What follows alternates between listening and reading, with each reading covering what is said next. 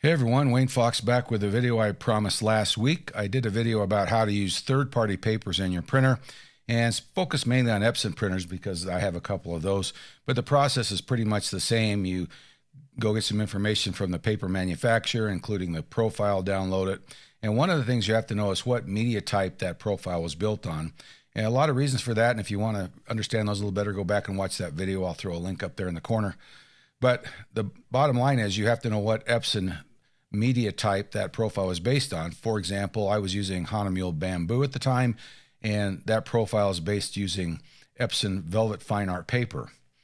Not a big deal until you start using several third-party papers, and suddenly you're trying to remember, okay, what media type was this paper based on? What media type was this paper based on? You got to keep a list. You got to look them up.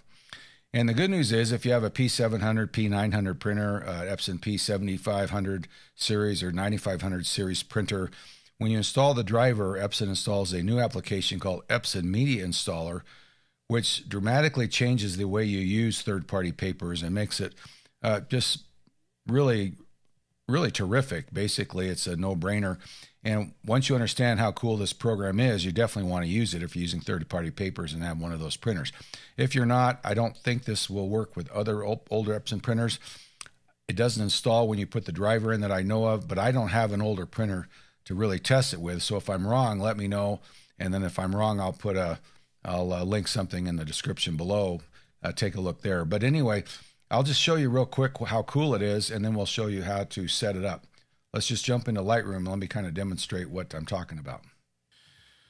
So here I am in Lightroom, and I'm going to really quickly go to my page setup, make sure I've picked my P900 printer, and I'm going to go to print settings, and under my layout, I'll go to printer settings, and you'll notice that if I click on my media type, if I go to fine art paper, I don't have to choose velvet fine art because I have down here in this menu Hahnemühle bamboo. How cool is that? I don't have to remember that anymore. I can put all of my custom papers. Not only that, but when I go to my printer, if I go and choose my paper type there, Hahnemühle, I can't even say it, Hahnemühle bamboo is listed there as well. If you use a lot of third-party papers or even a few third-party papers, this is definitely something you want to use because it will make life easier for you. So what I'm going to do is demonstrate how to install Hahnemühle bamboo into my 9570. And once I do that, we'll actually show it on the printer, how we can set it up, and it's a choice right there in our menu.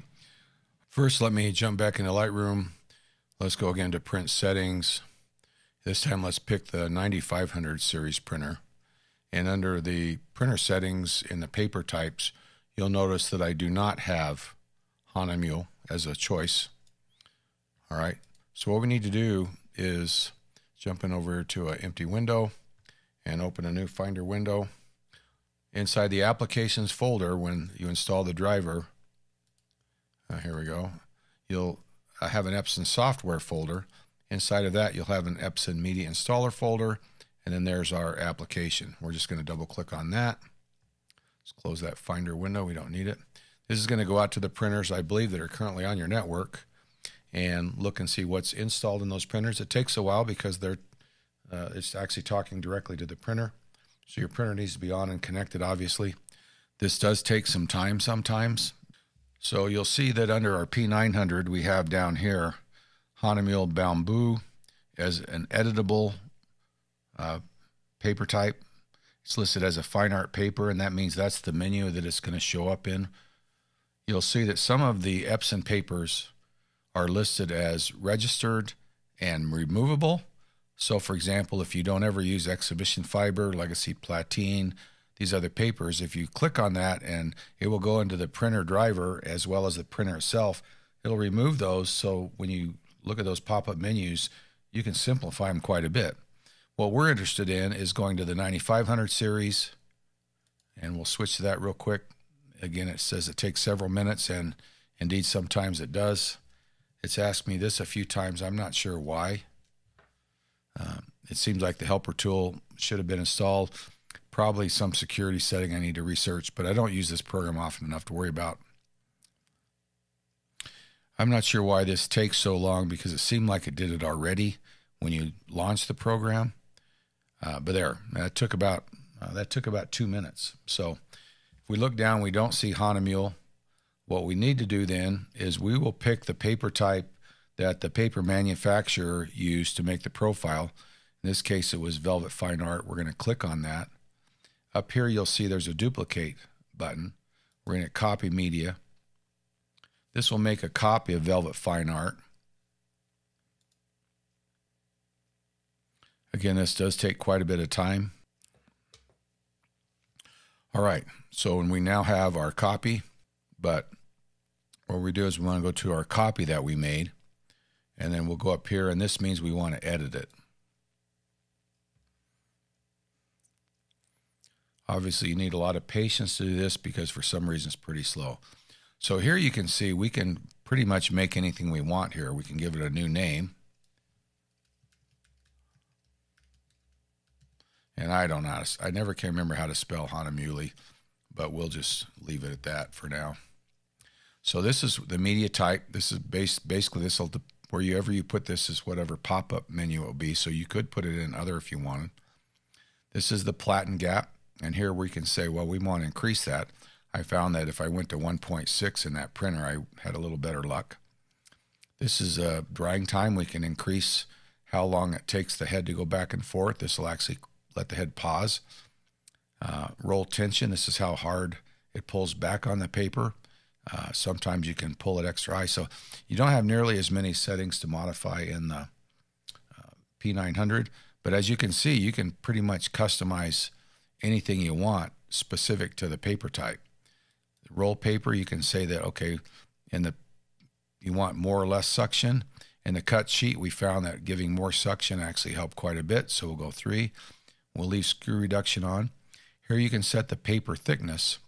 Now, what we need to do there is go see how thick the paper is. So we're going to jump back over to our web browser, which doesn't look like it's running currently.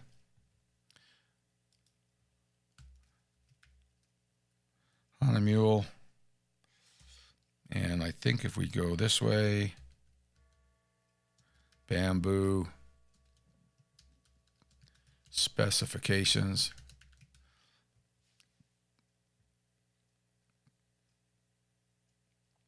and we go to right here, you'll see that this listing right here tells us it's 0.50 millimeters. We could go and get the full spec sheet, but this is really all the information we need. If we went to the product spec sheet, we can find it. So we're going to go back over here, and you'll see that it's slightly thicker than Velvet Fine Art. So we'll go ahead and put that in there, 0.50. Top margin millimeters 15 is pretty standard. Most of this stuff that you don't really need to change. The only other thing we need to do is we need to go find the right profile. And I didn't actually realize this, but with every media type, there is an associated profile. Now, we installed this profile in the last video, so we're going to just go find it. It's going to be in our boot hard drive library, our system library, not our user library, under Color Sync, under Profiles, under Printers, because we decided to organize under Printers, and then we decided to organize them based on that, and there's our profile. So this paper profile is actually stored with this paper setup. I'm trying to find out if you use Let Printer Manage Colors, if it simply means it's going to use the profile that's associated with the media type. If so, the results would be virtually identical whether the printer manages it or whether Photoshop manages it. And I'm not sure if that's how it works or not. I've got to ask somebody that knows a little more about it. Anyway, once we do that, we hit OK. And we can apply edits to the printer. We hit OK. Again, you have to be patient. This takes a little time. What it's doing is it's actually loading this information directly into the printer, and I'll go show that once we get this done, as well as into the printer driver, which we'll also take a look at. And there we go. So Hahnemühle Bamboo, probably spelled wrong, is now listed here. Let's real quick go to Lightroom. I think we're going to have to quit Lightroom and relaunch it to get it to show up. We'll do that just to be safe. And let's go to Print Settings, and we'll go to our P9500. down to printer settings, and now we should see Hahnemühle Bamboo as our choice. So now we don't have to remember anything. We just pick our paper. We can get rid of quite a few of these. You can delete. And down in the others, you could probably delete all these. You might be able to make others your third-party paper menu where all of you are there. So you could put in your Moab Entrada, Hahnemühle rag, whatever papers used. Real quick, let me just jump over to the printer. Let's show how we load that in the menu. Okay, so I've inserted my sheet of bamboo. You'll notice I've put it long ways. There's no reason to print a 13 by 19 vertically just because that's the paper choice Epson gives you. Make a custom paper size for those prints. Turn your paper, prints 20-30% faster because it just has to not go back and forth as many times. Anyway, we're going to go ahead and insert the paper. We're going to go cut sheet, complete. Okay. And here now we're going to go paper type.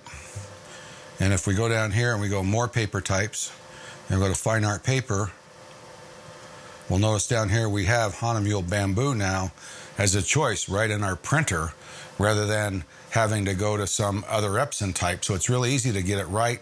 You have 10 different custom papers, and I think you can put up to 10 different custom papers in the printer. There is a limit. I'm not sure how many it is. But anyway, we just pick Hahnemühle Bamboo and okay, and we're ready to go. We now have a custom paper type. All the settings are perfect for this paper. They're not just really close. And because it's based on the ink load of the original paper, the profile will work just fine. Now, there's one other feature that I'm not real familiar with, and haven't really been able to figure it out, but it's called Media Download. If we look here, and if we go to this section, we can see just hundreds of different paper types. And I think what Epson's trying to do is make a system based where you can go and find a paper from a different vendor. For example, you could go to a media vendor, and here we could actually find Hahnemühle. And yep, I did spell it wrong. And for the printer, and then we could search. And what it would do, I believe, is the media vendor can supply this data to Epson, so you can load it directly, and that gives them control on all the settings themselves, so they can basically make their own paper types for Epson. I can't find any that are available yet other than Epson's. If we go to Epson's, we can see that we can locate all of Epson's papers here, and if we have one that's not installed that Epson makes, it's one way to install it into your printer. So I'm not sure where this feature is going. You can see here I have some papers that say they're not acquired, and I assume that I can go get them. I'm not going to do that for this right now, but I think that might be a cool feature in the future. Anyway, I hope that you find that was useful and you can use Epson's Media Installer. Thanks for watching. See ya.